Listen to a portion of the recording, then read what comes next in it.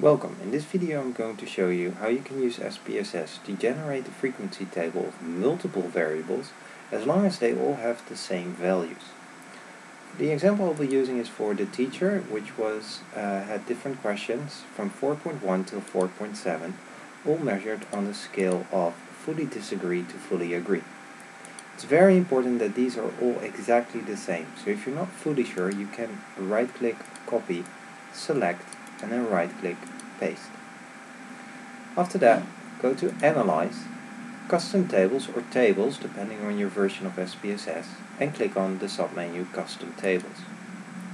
If you've used this menu before, you might want to hit Reset and then All tabs just so everything is cleared out.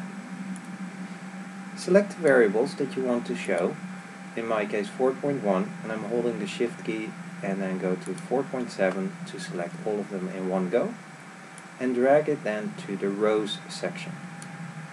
As you can see, it will display each of them underneath each other, but if you change at category position the default to row labels in columns, it will actually change. If this option is not available, it means that one of the values for one of those variables is not exactly the same and you will have to go back to changing. As you can see now, it nicely displays them all across.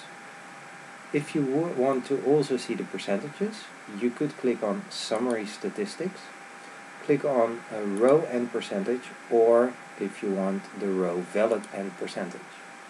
If you're using version 24 of SPSS, you first have to expand the row percentage section and then you will see the same option. Move it to the display option and click on Apply to Selection. I'm using version 23, so it will then disappear, this pop-up window. If you're using 24, after you click on Apply to Selection, you will have to click on Close. I'm all done now. Click on OK, and I nicely get one huge table where I can see that, for example, 37% of the students fully disagreed with the option that the teacher was able to motivate them, and only 11.1% of them actually fully agreed to that statement.